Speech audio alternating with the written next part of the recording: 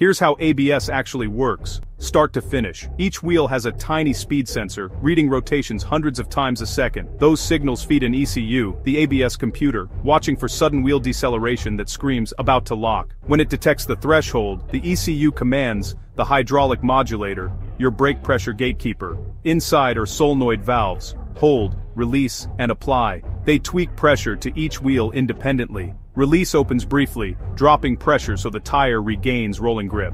Then apply bumps pressure back in, fast. A pump recycles fluid so your pedal doesn't sink. This hold-release-apply cycle repeats up to dozens of times per second, those pulses you feel in the pedal.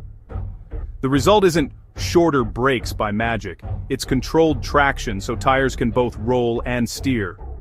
Cornering.